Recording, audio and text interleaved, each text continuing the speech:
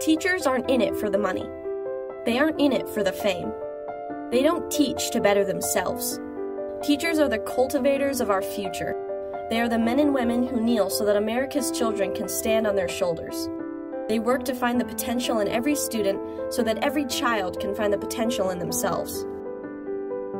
They raise doctors, lawyers, police officers, firefighters, and presidents.